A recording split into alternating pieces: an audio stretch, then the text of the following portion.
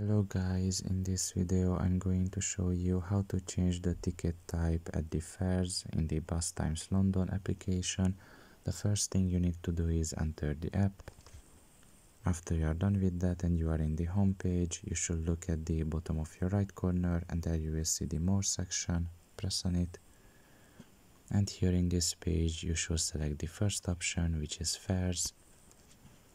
And as long as the payment type is the Oyster card, you're also going to have a ticket type that you can choose.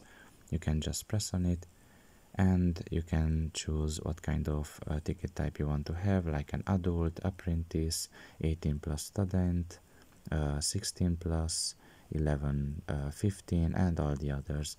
So you can just select it and basically leave it like that.